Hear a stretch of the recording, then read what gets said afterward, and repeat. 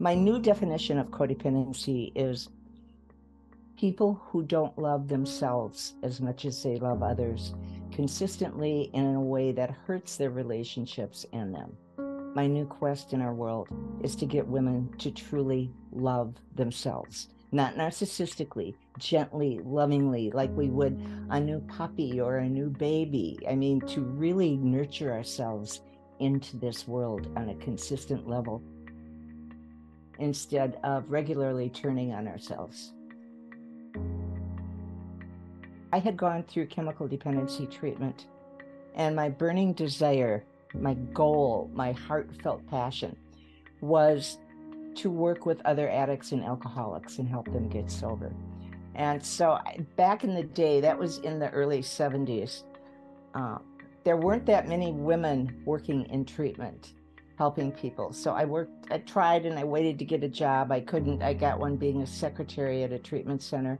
And then one day, the owner of the treatment center called me aside and said, the only way we can keep our federal funding is if we do something for the families.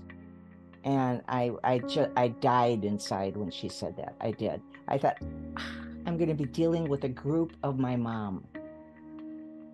And that was not what my dream was. And I really resisted it, but I said yes because it was the only job I was being offered. And then a phenomena began once I started doing the family groups. And at that time, it was mostly women in the group because our clients were male clients. But I started seeing my life unraveling before my eyes in their stories, in small ways, sometimes in larger ways, other times. But it was just this thing playing out before me. And I did everything I could to run the best group possible. And I discovered there was no information for families. There was a little bit of Al-Anon information, but nothing that I could use in that group.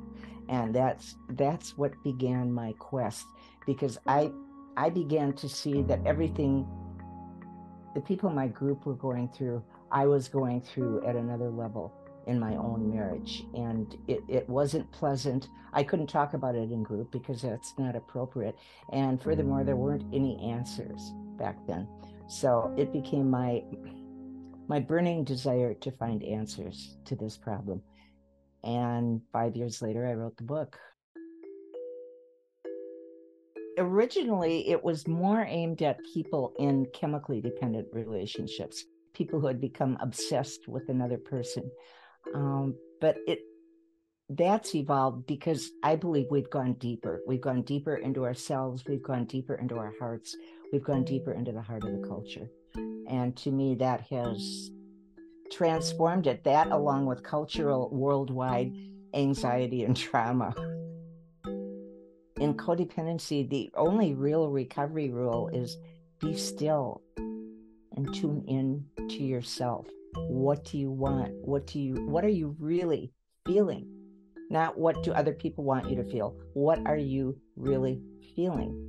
And so that part of it, we do get to, I wouldn't say indulge ourselves, but at least pay attention to ourselves.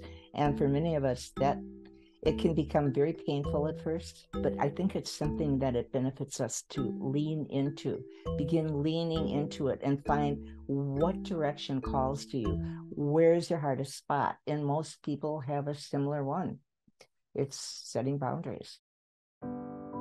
The first step in the healing process is detachment. We cannot work on ourselves. We cannot do anything when we're that obsessed with another human or a situation we cannot control. We're out of control. And so that's a step toward getting our own mind, our psyche, our soul back in moderation. It's a process of realizing that, number one, we cannot control anything. We can't. We have zero control over other human beings. And when we're obsessing about someone, it's a form of trying to control them, or trying to control a situation that we can't. We can ask ourselves, am I worrying about something that's my business? Is this my job to worry about this? Is this my job to do this? Or is this my 20-year-old son's job to do this? Is this my husband's job to do this? We need to sort what our responsibilities are to people and then act. And it never, ever, ever, ever hurts us to pause before speaking. Pause, collect our thoughts, and answer in a calm manner if it's at all possible. There's so much screaming going out there now. There's so much hatred.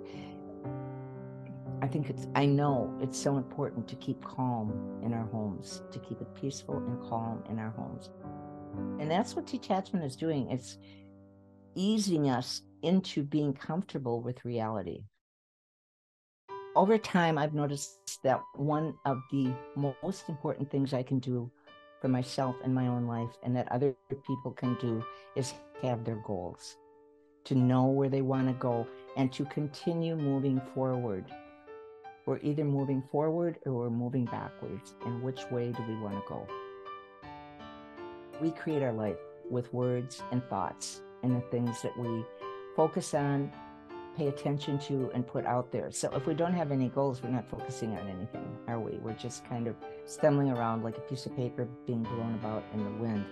But if we set our sights on something important to us, and it does need to matter to us what we're working toward, a lot greater chance we're going to get there than if we don't identify it, speak it out loud, and move toward it in our lives. Many of us emerged into adulthood with somewhat of a victim story. This always happens to me. This happens every single time. I can't get away from this no matter what I do. It's so important to grab deep into ourselves and pull out that victim story by the roots. Just get it out of there, because as long as we're harboring it, we'll keep finding ourselves in victimizing situations. It's our job. We may have been dealt some raw blows, but it's our job to deal with them and then to create our own image of ourselves in our life, our own life story, to really write our own life story and cross out us as the victim.